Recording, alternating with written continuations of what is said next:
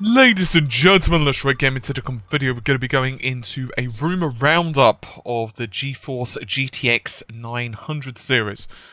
So you might have noticed that I did indeed say the 900 series. It's pretty much been confirmed at this point that Nvidia will indeed be skipping the GTX 800 series for desktop. There are a couple of reasons behind this, but reports seem to indicate that the primary purpose behind this is simple enough. Nvidia don't want to cause confusion between discrepancies between its desktop range and mobile range. For example, they didn't want a situation where their desktop range was the 800 series and their mobile range turned into the 900 series, and therefore people would assume that the mobile processors were more powerful than the desktop derivatives, when obviously that's not the case. So what indeed's happening is they're almost doing like a reset, if you will, at least according to the rumours, and instead they're pushing everything to the 900 series plus, and that means we're going to be seeing the 970 and the 980. So we've got the rumour coming up for the 9th to the 10th, which is going to be the second generation Maxwell announcement. Maxwell, of course, being the architecture that these new GPUs are based on. However, the NDA is not going to formally be lifted until at least, say, the 19th. And the reason we know this is because there's going to be an event which Nvidia are going to be hosting on between the 9th and the 10th. Now, of course, there's a good possibility that we will be seeing leaks, even despite the NDA. Just in case you're unfamiliar with how NDAs usually work, particularly when reviews are the thing that we're talking about, what generally speaking happens is that you are sent a preview copy of the card, but it's under pain of death. In other words, it's pretty much said, if you receive this, you can't speak about it.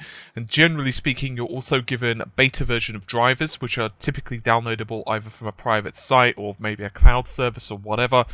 And also a reviewer's guide, which will tell you what the requirements are, what the specs of the card is, what the architecture of the card is, what they would recommend for you to set. Maybe if there's any bugs currently in the beta drivers, they'll disclose that. So let's, just for assumption, say that the date of the review, in other words, when it's formally announced, it might be, for example, the 1st of the month. Therefore, reviewers, typically, depending on whereabouts in the world you live, if the company is in, say, the States, it may take a couple of days. If you live in, for example, Australia, for you to get the card, and then you could do the review, and then the release date, the embargo of that review is then lifted, and hopefully by that point the reviewers have done all their due diligence, the review is done, and then the review can be available. And that's why sometimes you actually do get amendments to reviews, because, for example, they might test it a couple of months later on down the line when the drivers are a bit more stable. I imagine quite a few of you know that basic process, but I thought I'd just highlight it anyway for the few of you who don't. So what do we actually know spec-wise about the card? Well, there's a couple of things that are confirmed and many rumours. The first is that the card does appear to be pretty much confirmed at this point. It's been long rumoured to have 4 GB of memory with 256-bit memory bus. Now, to reiterate, I personally believe for a mid-range GPU, 2 GB is probably sufficient. 3 GB is great for like 1440p, but if you're trying to run at games at higher resolutions, particularly 4K, more RAM is definitely required. That's why even the GTX 780 Ti is now available in like a 6 GB version, just like the Titans and the Titan Blacks.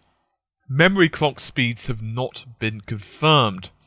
I'm actually hearing some reports which state the memory bandwidth of the 980 is going to be around 224 GB per second. Now, if you're scratching your head and you're saying, gee, that sounds a little bit slower than, say, the 780 Ti, which, by the way, is 336 GB per second. Once again, we're assuming that we're running with default clocks here. Well, you wouldn't be wrong. Now, the leading theory behind this is that the card isn't going to be quite as fast as the 780 Ti, or at best is going to be about the same. We're also looking at a more efficient memory, more efficient GPU architecture. Interestingly enough, The rumoured specifications place this to have 2,560 CUDA cores with 160 TMUs and 64 ROPs. So if we were to say do a comparison, just because I know you're curious little bunnies, there's 2,880 cores in the 780 Ti, 240 ROPs, and 240 TMUs and 48 ROPs. So what you're getting a situation is that the 980 is actually falling between the 780 and the 780 Ti. For example, the 780 itself has 2,300, just the standard 780 is non-Ti, has 2,304 CUDA cores, but it also has 48 ROPs. We are, however, seeing this card going to be having a lot higher clock speed. Once again, based on the default clocks, 928 MHz for the GPU boost version of the 780 Ti, once again standard clock speeds, whereas apparently the 980 is going to be running at 1050 MHz. I would like to reiterate, all of this is theoretical. It has not been confirmed by Nvidia, it's not been confirmed by Asus or any of their manufacturing partners. Rumoured launch price is supposedly around the $500 mark, which isn't too bad. What has been pretty much confirmed at this point, from what we're seeing, is it's going to have two 6-pin power connections. And so, apparently the minimum required PSU is going to be around the 500 watt mark, but it's going to be more power efficient than, let's say, the 780 Ti. It's going to require about 200 watts of juice. Once again, of course, this has not been 100% confirmed, but what we have had is a 3D model showing up of the new card, or sorry, new cooler for the cards. Now, this is actually the twin Forza 5 cooler, which of course is from MSI. So the 3D model, once again, is showing, this was a Computex.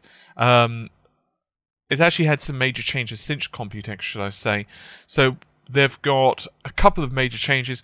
One of them, we are seeing two S-Life fingers and two 6-pin power connections, as I've mentioned, and a pretty standard display system. So you've got a couple of DVIs, HDMI display ports, so on and so forth. So basically a 1-1-1-1 scenario. Rumour has it that the cards are going to be fully DX12 compatible.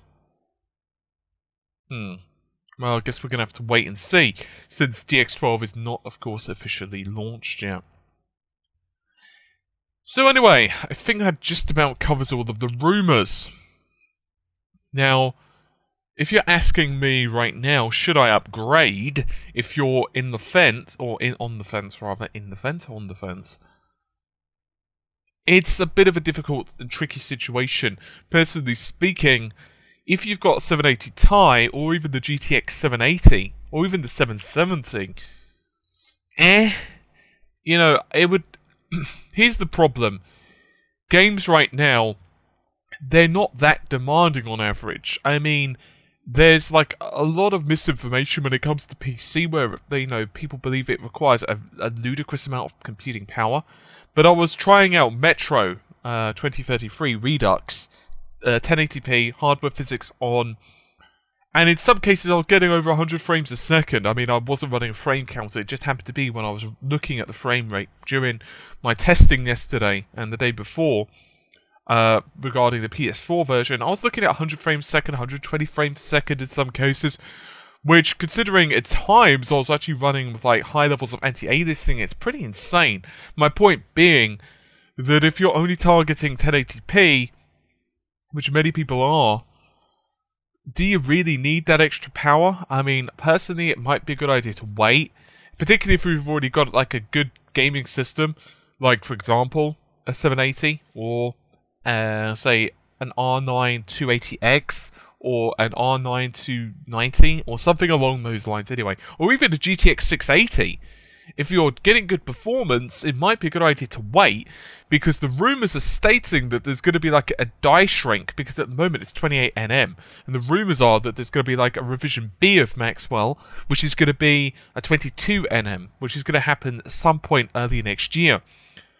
Now, if that happens, likelihood we're going to be seeing, well, faster clocks. And there's also, once again, rumours to be a new Titan, whatever the hell that's going to be called, Let's just call it Titan 3.